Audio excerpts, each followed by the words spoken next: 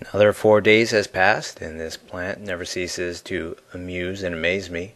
It's grown very well, and that first pair of true leaves drooped downwards and had the dark purple spots. The others kind of have much lighter purple spots, but it's just got meristem activity all over the place. Every node all over this plant is just busting out new pairs of leaves in as many directions as possible. And as you can see here, those look like flower buds.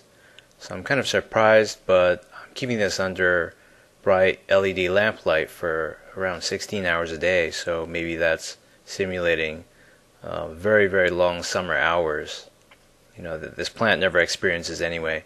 So there might be something going on with a spectrum of these LED lights too that might promote flowering as well. Maybe a little bit more red light, I don't know.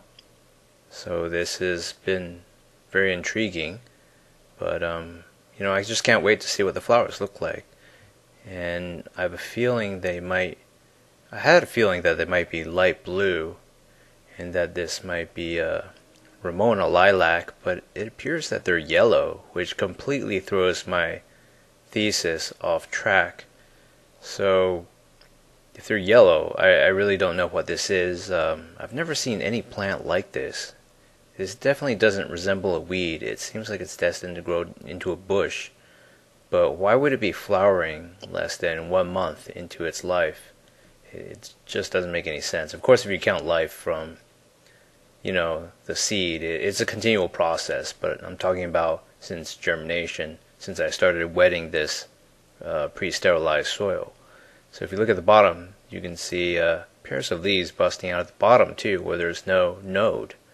So the node is, generally the junction between leaf petioles and the stem.